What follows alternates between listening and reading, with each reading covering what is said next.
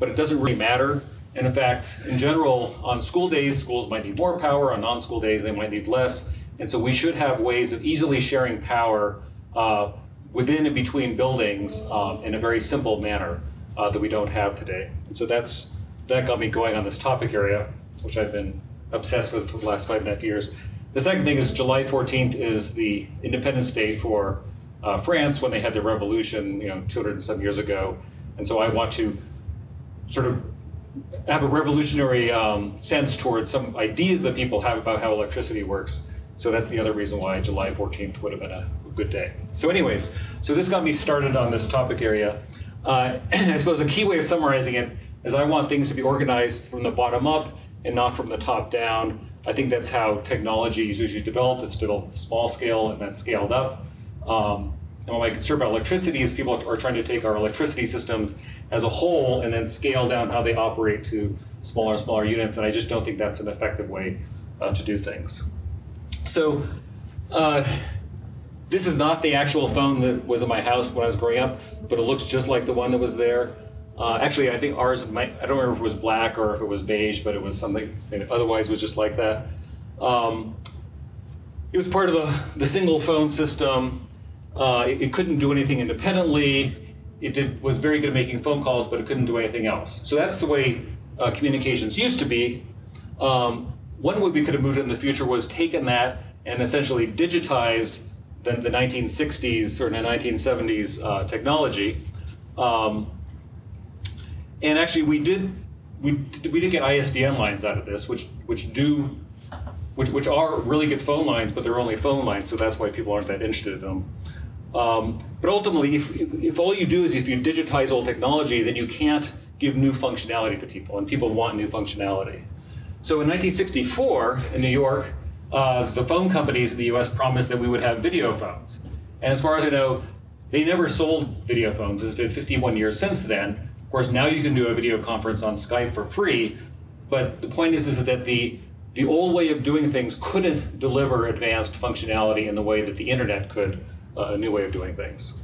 So instead of digitizing our old phones, we went to a completely different paradigm for how we do communications. And the most important things that these devices do were fundamentally impossible with the old way of doing things. And so if you're trying to approach it from improving the old technology, you have to get to break free of the old way of thinking about things. And also, one important point is that actually this digital technology is in a lot of ways more expensive than the old technology, but it's so valuable that we're willing to pay for it. So in terms of what I want to cover in this talk, I want to talk about this comparison between electricity systems and communication systems, the need for what I call a network model of power, which is where power exists in a network of domains instead of a single domain, a layered model, which I call network power integration, for how to organize a network model of power, and then local power distribution is the name I give for my specific proposal on how to do it. Now, other people may come up with other proposals for how to move electricity into a network age. I haven't actually seen them, but I certainly believe that my model may not be the best one, but it's the best one I've seen. And then talk some about power quality and reliability, and then wrap up. So LPD, which is this local power distribution, that's one of the two key words I want you to remember after this. The other is a nanogrid, which I'll explain later what that is. So when I say local, it's within a building or campus. My work only extends, does not extend past the utility meter into the utility grid. That's outside my area of domain. But power distribution is whatever technology we have that moves electrons from where they are to where they're wanted. So it's how we move electricity around. And again, it's a network model of power. So just in terms of terminology, there's these three terms: microgrid, nanogrid, and picogrid. I'm actually not going to cover picogrids today. But a microgrid, by the most common definitions, is essentially an electricity system that can operate independently of a utility grid. So it's defined by its capability. It's not defined by its size in terms of electricity. A lot of people will talk about sort of large microgrids or small microgrids, but a microgrid, it is my computer, or this computer, in fact, is a microgrid. By by this definition. So electricity system that has local storage, and it can be operated unplugged from an electricity system. I define a nanogrid as the most simple possible electricity system. In the same way that if you get down to an individual atom, you can't cut an atom in half and have the same material. You fundamentally don't have it anymore. So a nanogrid is the smallest possible unit of power distribution. This computer is also a nanogrid because it distributes power to attached USB ports, and you can't cut this in half and have it still function. But you could put a collection of nanogrids together and form a larger network. And then a picogrid is an individual device that can operate independently. In fact, a notebook computer is also a picogrid, as it turns out. So those are terms, and then I want to move on to the substance of the talk. So Thomas Edison, he installed the first, what's recognized as the first sort of significant electricity system in New York 133 years ago, and he actually died 84 years ago. Actually lived for a long time after that. So if he came back to life today and he looked at our systems of generating electricity, they would look very foreign to him compared to what was around in the 1880s. If you looked at how our end-use devices that we have, they would also look very foreign. But if you looked at how electricity is moved around within buildings, it would be completely familiar. Very little has advanced in this area in the last 100 and something years. And so that's another reason why I think it's high time for us to do something. So our electricity system today is generally what I call a unitary grid. It's a single pool of power that we dump power into and take power out. And in the way that utility people think about this, buildings and every device in buildings are simply part of the utility grid as a whole. And particularly for alternating current systems, they fundamentally are. So and this is very much the way the phone system used to be organized, as a single unitary system. So that's how we do things traditionally. And so I sort of think of the grid as a bathtub where you dump power in and you take power out, except that it's a very shallow bathtub. It has no capacity because there's no storage in the grid, and we're dumping in from lots of sources and taking out from lots of sources. And so as we get more renewables in the grid and such, then the people who manage utility grids naturally want to go out and mess with individual devices in buildings to get them to help balance the grid. And I understand that's what they want to do, but I think that's a terrible idea. They shouldn't do that. So what I want to move to, and I'll bring this back later in the talk, is a network model where power exists in multiple domains that are interconnected with each other. So the phone system and the utility grid were actually invented at about the same time. They're both highly coupled synchronous systems. They're both central. They're operated by very conservative organizations that are generally regulated because they're monopolies. Technology was advanced slowly, in part because they want to make it reliable. There's always local variations in how technology works, and they really only do one thing. The electricity system gives you electrons, and the phone system gave you phone calls and nothing else. So we have the old paradigms, and the internet disrupted that in a lot of ways. It was a product of a different century. It's inherently distributed instead of being centralized, and the internet, there's storage everywhere. End-use devices have storage. And when I'm talking about storage in this case, memory storage. And then switches and routers have storage to buffer it, and of course, it was only through digital technology and memory that we could actually have packet switching and network communications. And so these systems are very tightly coupled, whereas because of the presence of storage, you can have things much more loosely coupled, and that has a lot of advantages. In the internet, it's very critical to try to isolate complexity and technologies, and that's what the OSI model does, is isolate things to layers.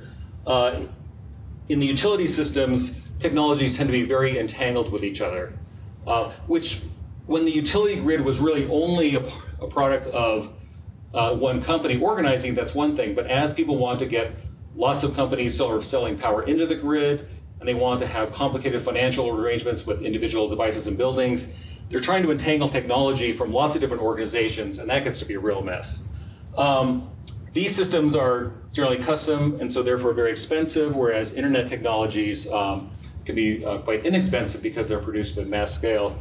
but every other year I go to the Consumer Electronics Show in Las Vegas, which is the largest trade show on the planet, and it's mind-boggling just how much technology is out there. So anyways, while there are a lot of sort of surface similarities between communications networks and power networks, there's one fundamental difference, is that bits and data packets are all different, so we have to route them over long distances, but electrons, luckily, are all the same, so it's really only their location, timing, and quantity that matters, not their identity. So to move data around a communications network, we have to route the data to know where they want to end up. But with electricity systems, the question is, how do we know where power should flow if we have a network of power systems? And so my proposal and the basis of local power distribution is that local prices should determine where electricity goes. So if you have one power domain where it's 10 cents per kilowatt hour and another one where it's 15 cents, then naturally you would expect power to flow uphill towards higher prices, towards higher value. And so that's how you can move power around. Routing electricity through a network has been proposed by many people. It makes no sense whatsoever, but people will continue to propose it, I'm sure, because they think of routing data packets, and so they naturally want to try to put electricity. It is kind of amusing. So any quick clarification questions so far? Just take a check here. Okay.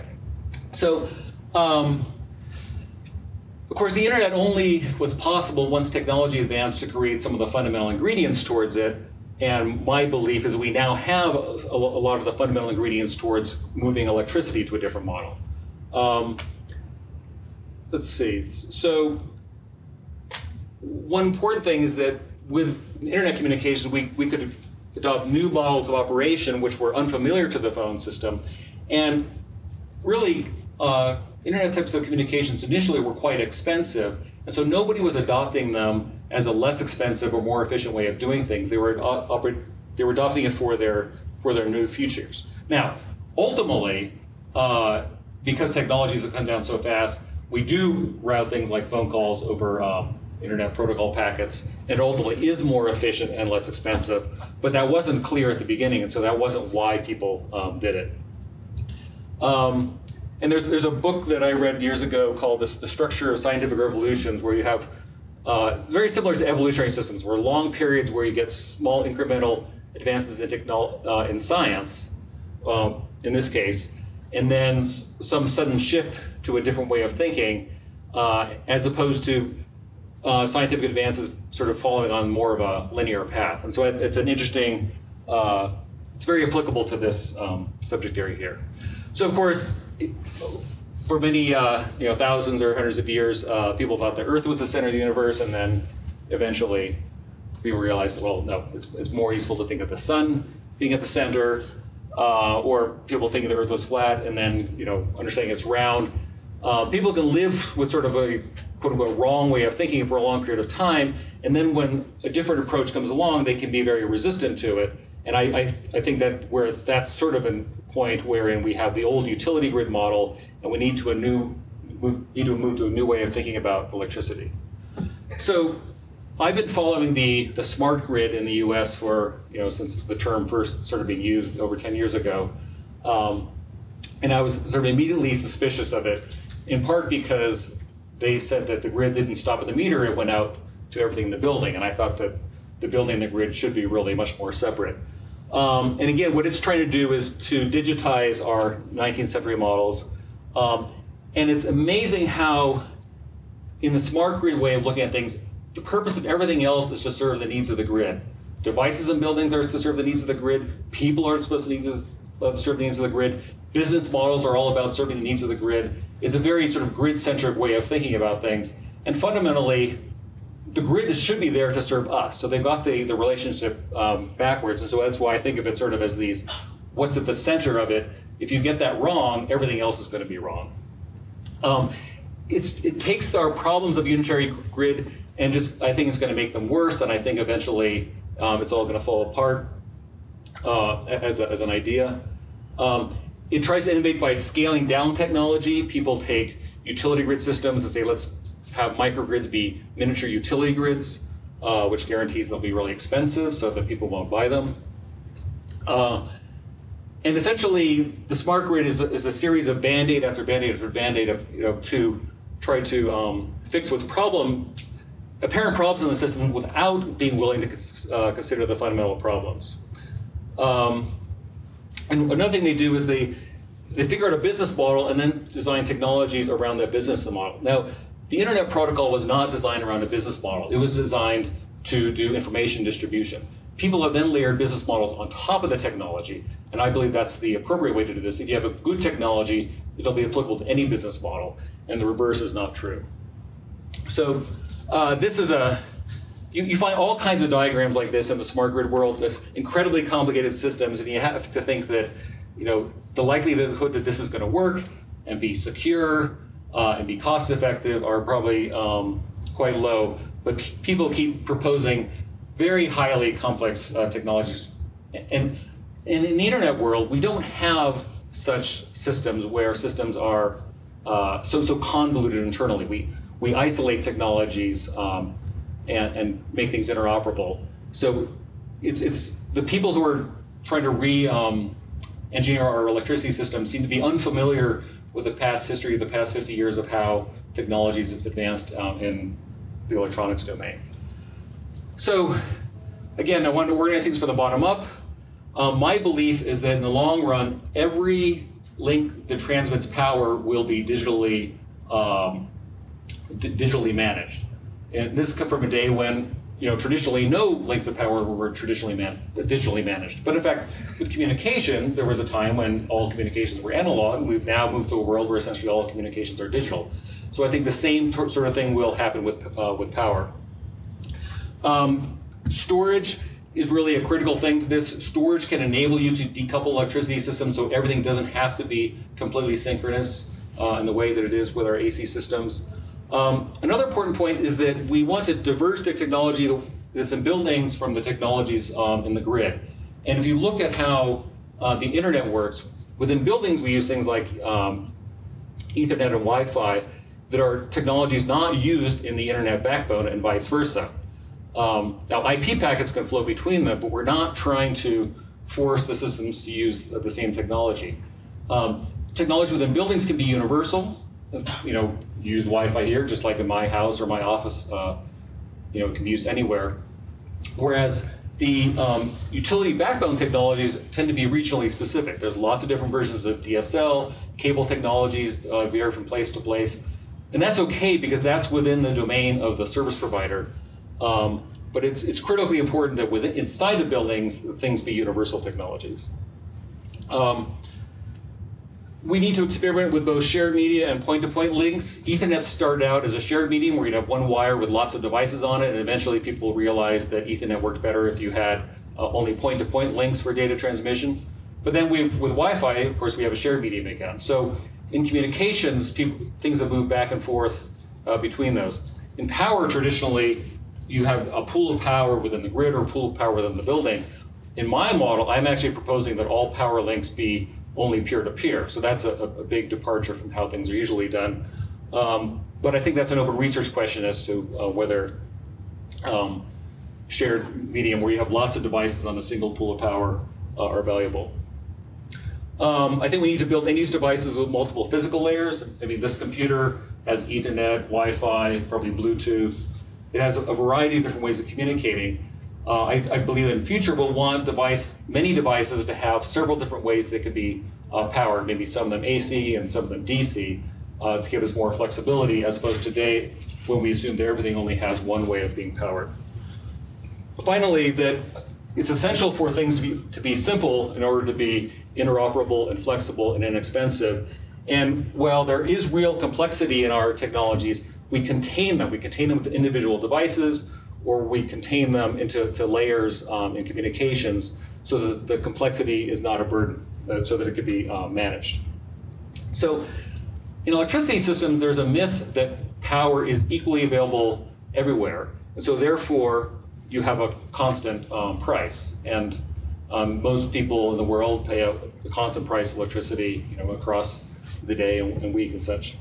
Now, people say that a stopped clock is correct twice a day, which is true, but what that means is most of the time the stopped clock is wrong. So if you have a fixed price of electricity the price is trying to get you to understand how available something is, then most of the time it's going to be wrong, because sometimes power should be really less expensive than it is, and sometimes it should be more. So we absolutely need to move to a position where the price that's given to buildings varies over the course of the day and week and month to accurately reflect the true supply-demand balance on the grid. What a lot of people are doing is trying to take the fact that we charge constant price of electricity and they make agreements around that with people to actually then get them to change their load. But again, they're putting a Band-Aid on it, they're not fixing the fundamental problem of charging the wrong price. Within utility grids, in fact, there is something called locational marginal price, where utility engineers understand that the value of electricity is different within the grid depending on when it is and where you are. So they recognize that, in fact, electricity is not equally available, but we just don't generally bill for electricity that day. Now, so a critical point of what I'm arguing for is what I call local prices, where prices of electricity within buildings or within parts of buildings, as the supply-demand condition inside the buildings changes. So as you get more local storage generation, the ability to island from the utility grid, or capacity constraints and other things, there's lots of reasons why the price within a building might differ from the price on the utility grid. So, yeah, so these are some, so let's say there's a price, whether it's fixed or variable from the utility grid at the meter. There's all kinds of reasons why you might have a different price within the building. For example, I believe the utilities will need to go a model where they sell electricity at one price and buy back electricity from the customer at a lower price in order to cover the cost of their fixed infrastructure. And so for your building, it depends on whether you're in buy mode or sell mode as to what the marginal value of power would be within your building. You may value carbon, so even if you're buying electricity at 20 cents a kilowatt hour, if you think there's a carbon burden to that power of 5 cents, then you should really be telling your devices that, hey, power is 25 cents a kilowatt hour. Anytime you go through some processing or conversion of power, that should be accounted for in the price. So for example, if you go through a battery and you lose 10% in the round trip, and if it was 20 cents going in, it should be 22 cents coming out to reflect that battery loss. So the devices would see the differential prices depending on the system. And there's other reasons why you might want to then change your local price to better match supply and demand within your local grid inside of your building. So a critical thing here then is to have communications about power be pervasive. So these are two terms that I've introduced over the last year to try to capture them. One is we have standard DC power, which is things that are defined by a technology standard so that you can plug, for example, USB into some device, and for managing power, it will just work. Well, standard DC is when, non-standard DC is something like if you have an external power supply with some random connector that goes into something, but it's not a standard barrel size or voltage, so that the things are not interoperable. Then when you go to managed DC, then you have communications that manage the distribution of power over that link. And USB and Ethernet are the primary examples of that. And what they have is they have generalized data communications, but there's a separate channel of communications to talk about the power. So when you plug something into a computer that wants power, it has to ask the computer for power, and there's a negotiation process. It's a very simple negotiation, but it's a negotiation nonetheless. So over this cable you have power, general communications, and communication about the power, and that's the critical element which enables this network model of power. So in USB, the communications of power are over different wires. With Ethernet, they're over the same wires. It doesn't really matter. The point is it's over the same cable. So when you get managed DC, you can have plug-and-play operation not only for end-use devices. We certainly expect that plugging something in the wall, but you could then have that for generation storage, where you could just go to a store, buy a solar panel, and have anybody just literally plug it into a box in their house, which might look like an Ethernet switch. In fact, might even be an Ethernet switch. And so this can drive down the costs of deploying local renewables and local storage, which today, at least in the US, it's very expensive because you have to have expensive designs, permitting, custom installation and such. And you get some other benefits in terms of how you can manage the distribution of power. This technology naturally starts with direct current power because you inherently get that decoupling that you don't have with AC systems. You can also get greater efficiency if you have local DC generation and local DC storage. If you can go straight to DC end-use devices, which I think everything in this room is operating DC internally, then you can save energy by not having the AC-DC conversions and losing power there, but you also actually reduce the hardware needed because you have to spend money to buy those AC-DC conversions, and they can be unreliable. So the other thing this does is this offers these new powering models of networks of power and having the direction of power switch. In fact, with USB now, you can send 100 watts over a USB cable, and the direction of power flow can switch depending on that negotiation. And there are variants of Ethernet that also have that capability. So we're starting to actually produce at mass scale some of the technological features that we need for this network model of power. So this probably repeats some of the things I already said. Is the Qualcomm Quick Charge 2 standard based on the same lines?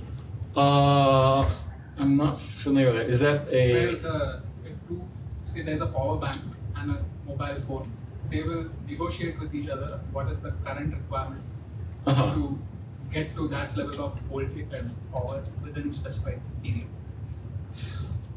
So that's managing the charging current and voltage and such? Before the actual charging process. It's the latest standard, Qualcomm Smart Charge. Okay, yeah, well that's another example of digitally managed power distribution, for a fairly specific purpose, but yeah, that would be another example of that. Any other comments or questions so far?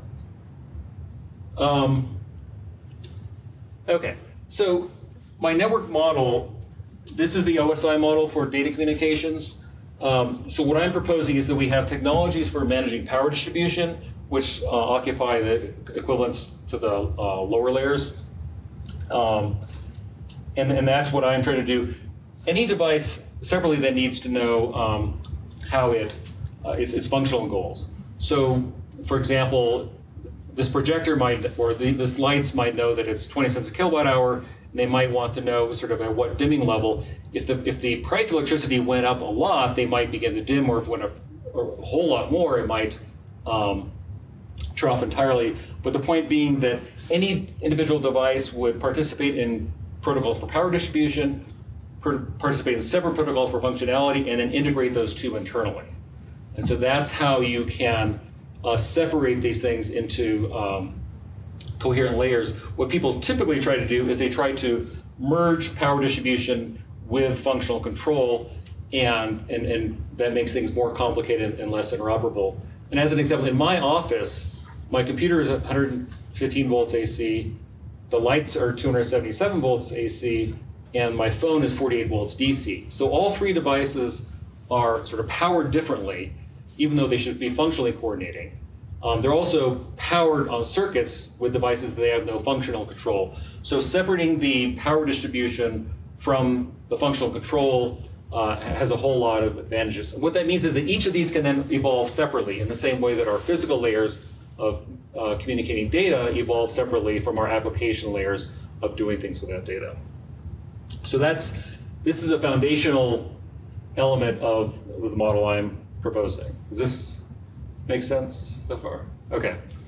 Then if we look at how things are organized, in IT networks, we have local area networks, building campus networks, and then the wider internet.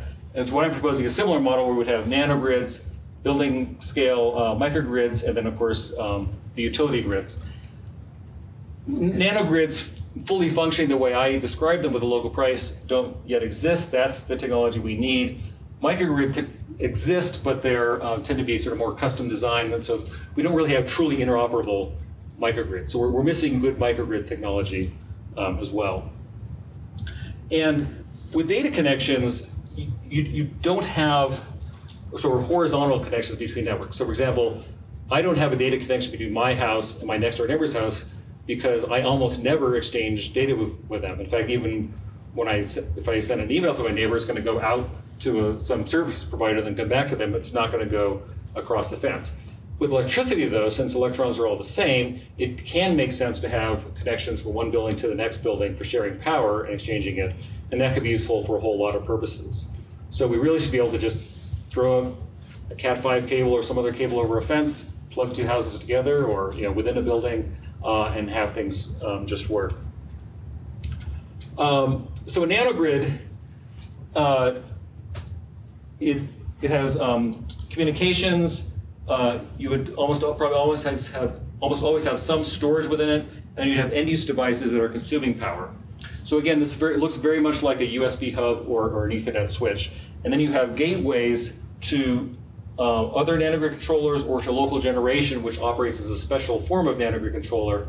And power over these links can be bidirectional. Power over these links only ever flows in one direction, towards end-use devices. So with this as a basic building block, you could then create networks of arbitrary topologies based on nanogrids. And there's a single price within each nanogrid, so each device gets the same price.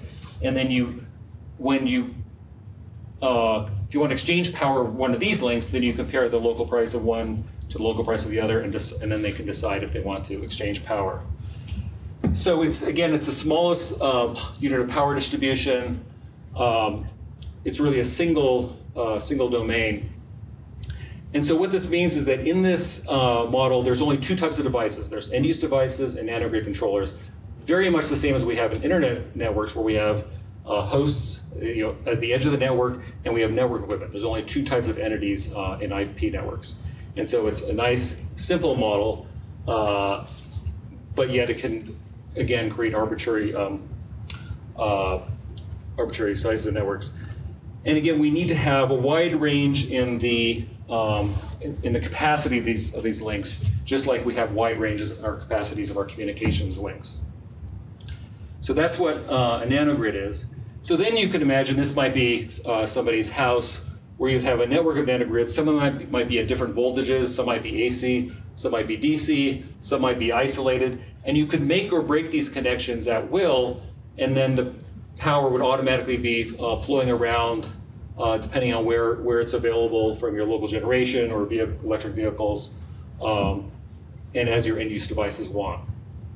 So again, this is all operating inside of a building. Now, a microcontroller might actually be just any other nanogrid controller. It's not clear to me that there's actually any function different you need at the building level than you need at one of these other levels. But I think until we really create this technology, we just have to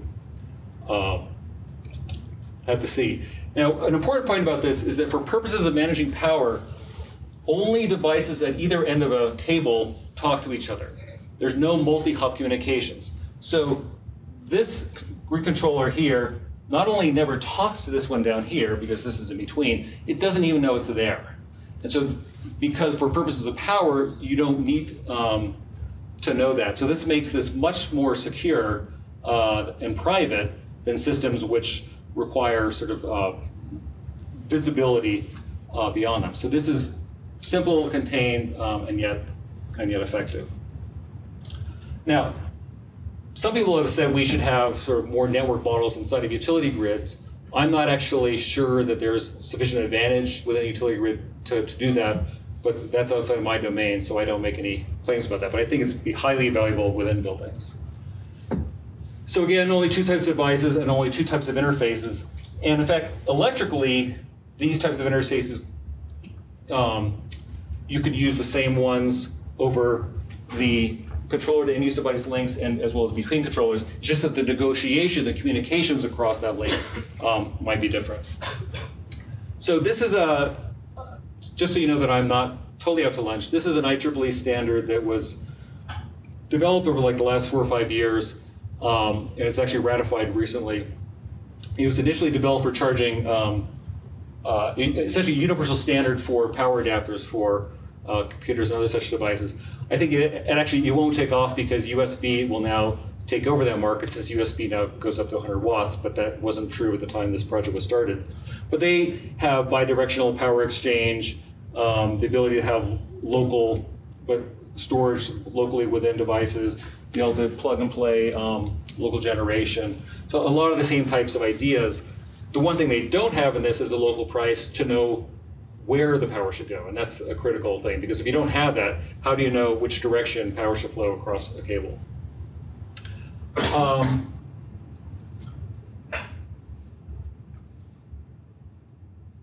think this sort of summarizes things I've already said, so I'll skip this slide. So, a bunch of these things that we need for this model, USB and Ethernet already have. Well, Ethernet doesn't quite have it, but there are variants of Ethernet that do have things like 100 watts per cable and bidirectional power. And Ethernet, the Ethernet Standards Organization is increasing the amount of power you can send over an Ethernet cable, principally by sending power over all 4 pairs of wires instead of just 2, as they do today. But they need this local price, and we need to have the communications for these controller links. Actually, I was looking at the symbol for DC power, which this is. The symbol for AC power is a sine wave, and it occurred to me that this sort of looks very digital, and so it's sort of the sense that DC is naturally the starting point for digitally mediated power. Finally, there's a question about whether you have more than one device across a cable. This is the shared medium question, and that's a research question. So what I would anticipate a typical house might look like in 20 years is a collection of DC nanogrids that are connected to each other that integrate your local generation and your local storage and all the devices where you really care about reliability. And then you'd have some amount of AC infrastructure that you would have be reliable for when the grid goes out. And then a bunch of other devices that would not be powered when the grid goes out. So like, for example, I have an electric clothes dryer, and that doesn't need to be, I don't need to spend the money to have that be reliable. So an advantage of this is you can introduce the technology slowly and organically. You don't have to change everything in the building at once, which is typically going to be very expensive. So this is sort of the deployment path and shows the relationship between the AC parts of systems and the DC parts. If you consume most of your local generation locally, then actually the physical size of this inverter and rectifier could be a lot smaller than it might be otherwise, and then therefore saving money. Okay. So there's an emerging standard for 380 volts DC power, which is a lot more efficient if you have higher capacity needs. This was started with data centers, where there's a lot of advantages to supplying servers and network equipment data centers with DC power. And it's hard to get enough over 48 volts to devices. So 380 volts, they have a standard connector, but they don't have any standard communications. So I'm proposing that Ethernet be the medium to manage power across these 380 volt links, again, to scale up how much power we can send over one of these digitally managed links. In the same way that Ethernet is scaled up by a factor of 10,000 from its initial speed to the maximum speed you can get with Ethernet today. And USB also scaled up by almost a factor of 10,000 in terms of the original speed of USB versus what you can get with the highest speed. So once you have the technology, market demand can cause it to scale up. The last topic area here is power quality and reliability. In traditionally, grids provide one sense of reliability, but some devices really want more reliable power, certainly medical equipment and a lot of IT equipment. And a lot of other devices can use less reliable and lower quality power. It's sort of similar to drinking water standards, where if you only have one quality of your drinking water, then it's the same water for drinking as in watering your plants with, and that doesn't really make sense. So we really need to have technologies which can enable differential quality and reliability within the building, so you can get the right quality and reliability to devices that they need. And this can save money in terms of equipment, and can also save energy. And so local power distribution helps get the right balance of power and quality and reliability.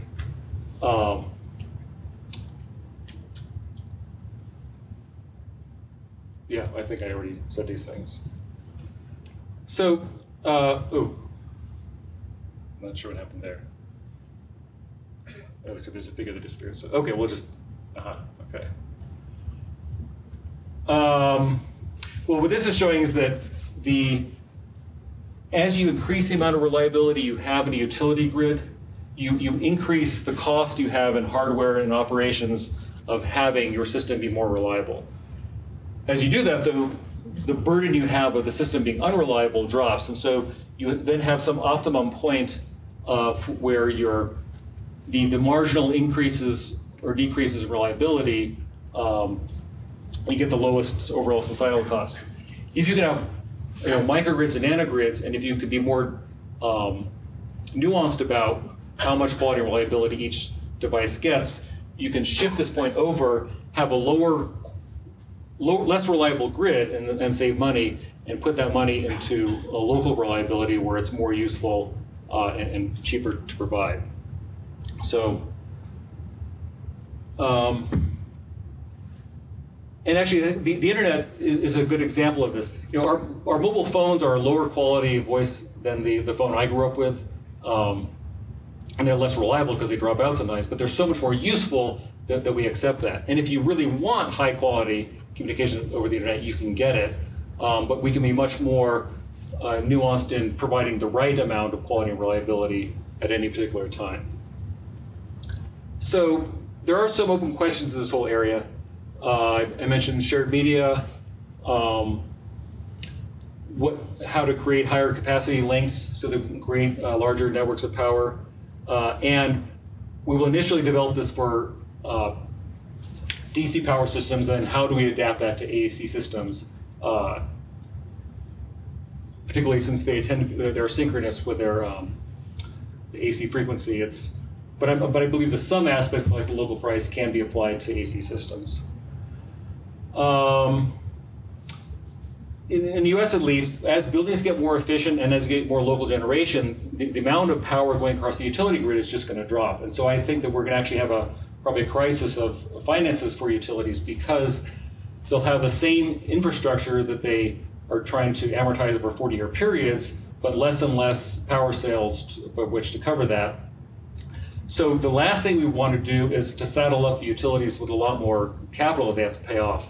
So in fact, putting the money into local power distribution can help, say, the utilities by putting those features within the buildings instead of within the grid.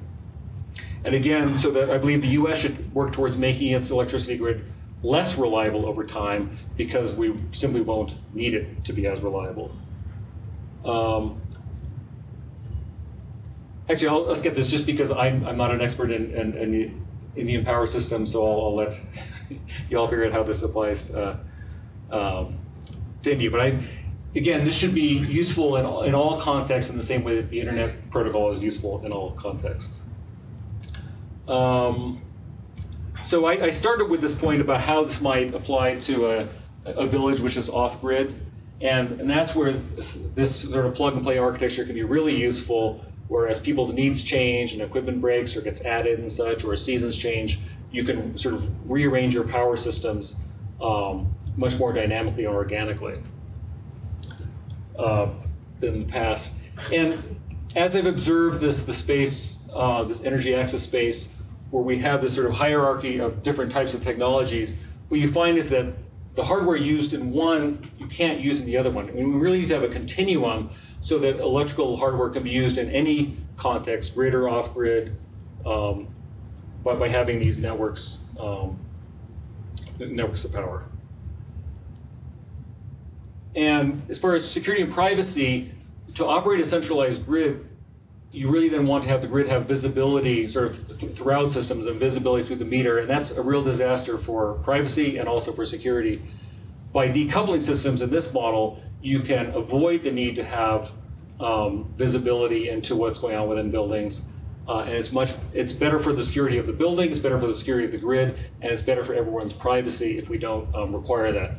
And having much better electrical systems does not require compromising security and privacy, as a lot of people propose.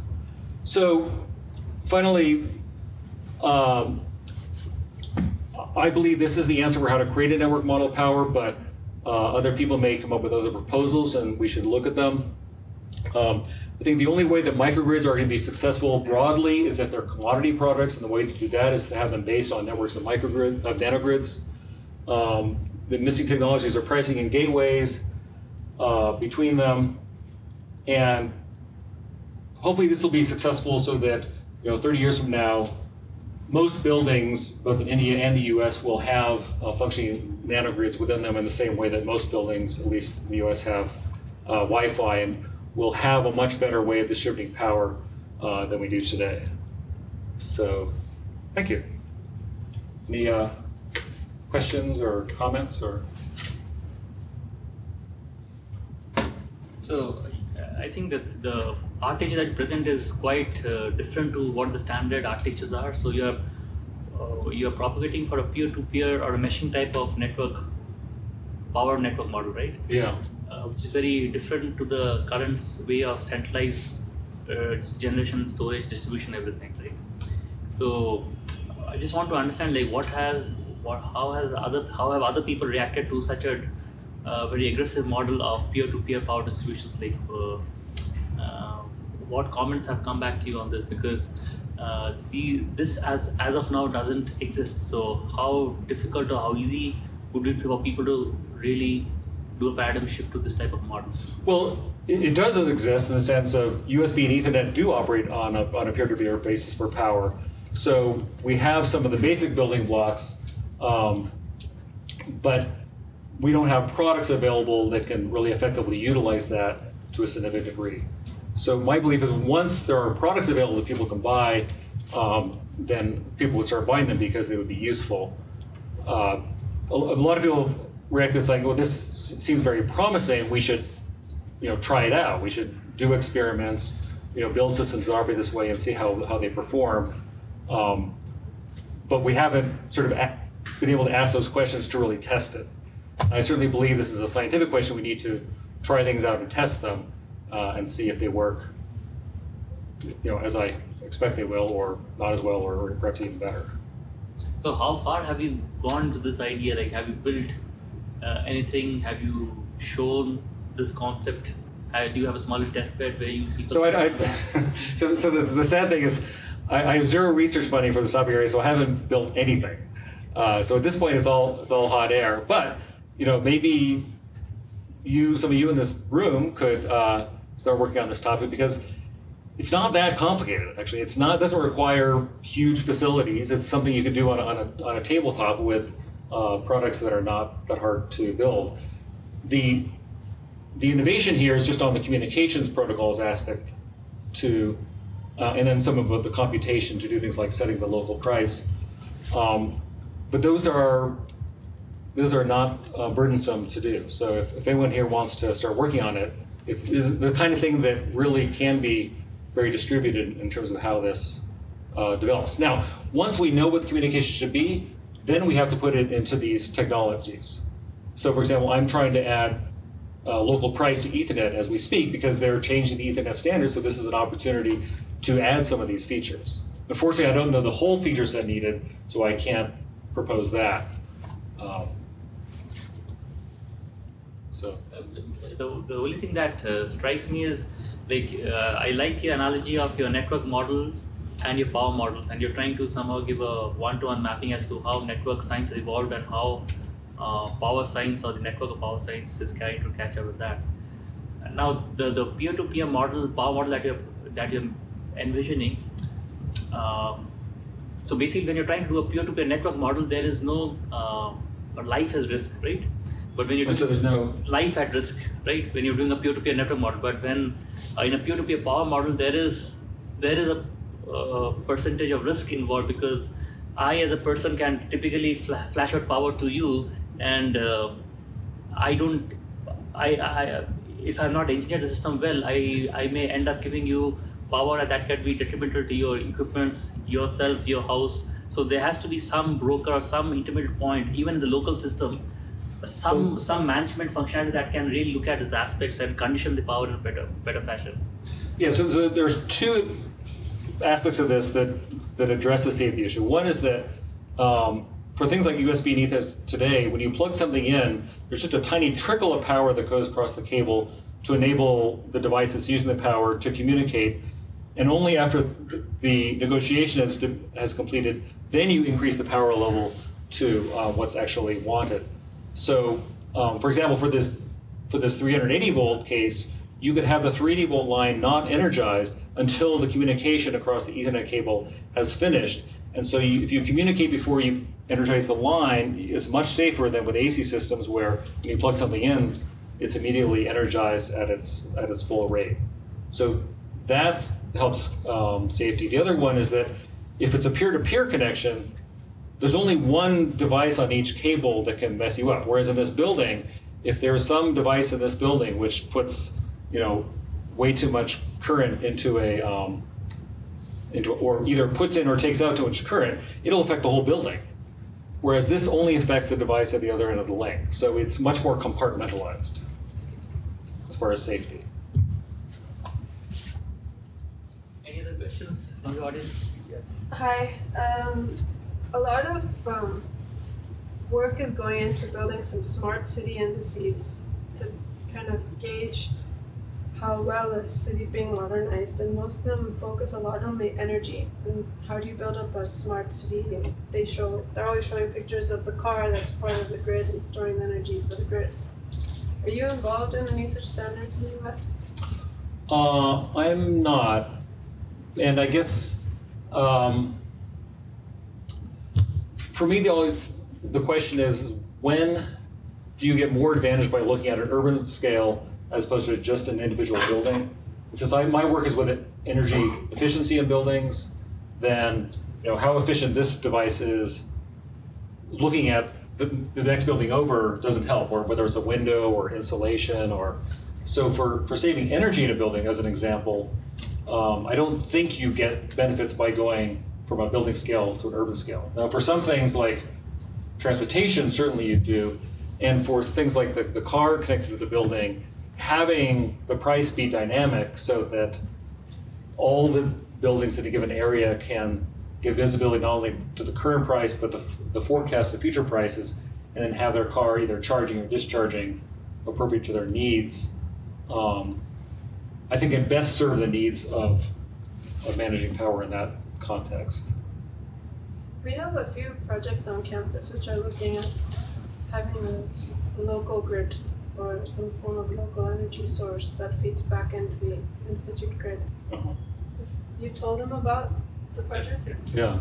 Well, that'd be an example where then there could be a local price that's broadcast to all the devices in that network. And then if the utility grid goes down, and if your local grid can't serve everything, then the devices could power themselves down so that you can then balance supply and demand effectively.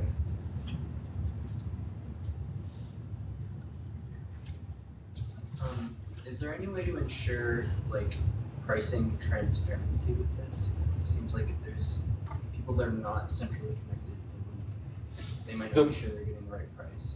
So there's two things. There's the price from the utility grid, and that's going to be at the meter, and so you have to make sure that whatever way of communications that price is being broadcast to the building is correct.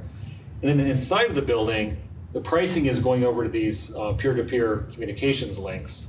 So, and also there's one entity which owns all the devices in the building. So, all the devices in this office are owned by your institute, and somebody's apartment. They own all the infrastructure. So you're not at you're not sort of nobody's going to get advantage by cheating, because you'd just be cheating yourself. So I don't think there should be a problem in that account. You said the communication is limited to the port to port. So suppose you take the nanogrid controller, is it switching the packets between the ports and the communication packets? So almost all devices will have network connections for purposes other than power distribution. But for purposes of power distribution, they only have to talk to the device at the other end of the wire.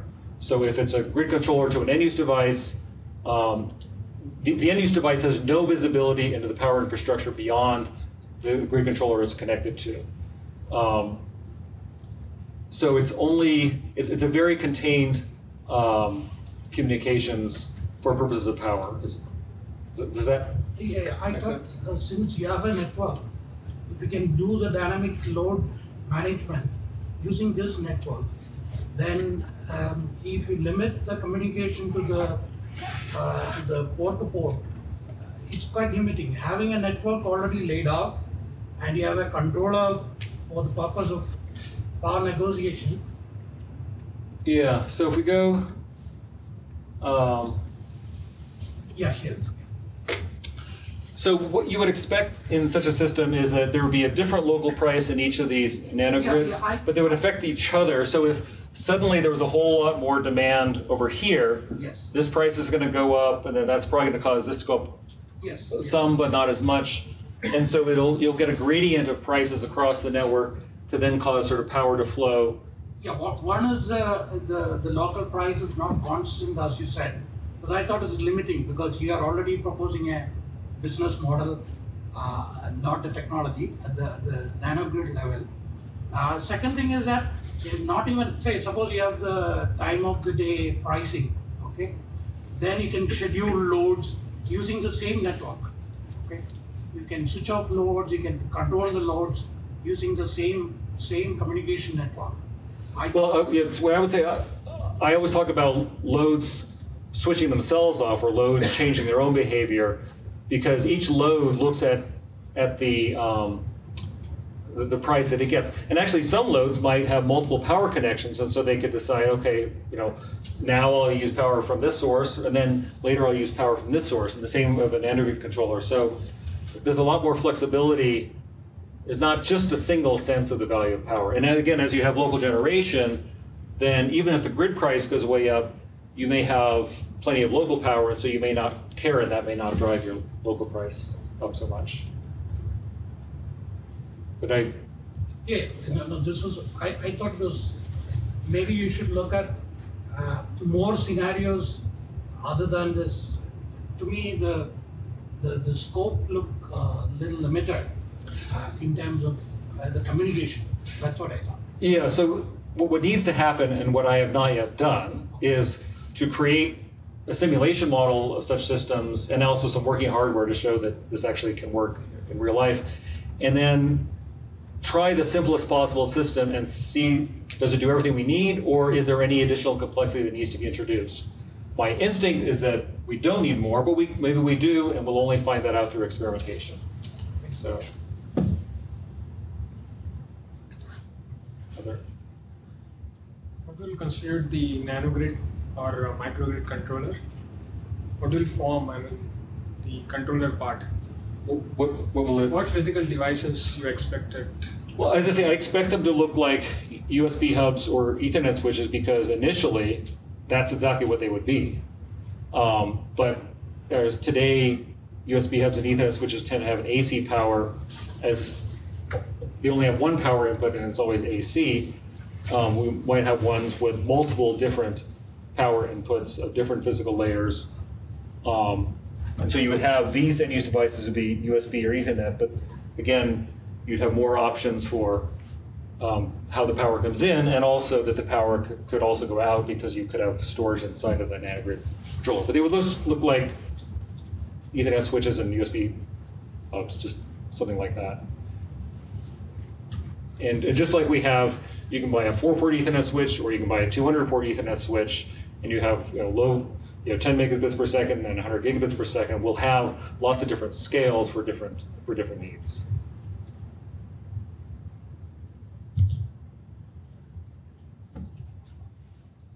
Do you have any more questions? Okay. So let's thank the speaker. So there is light, snacks that has been arranged for you upstairs. So you're all welcome to go upstairs and take some refreshments. Thank you.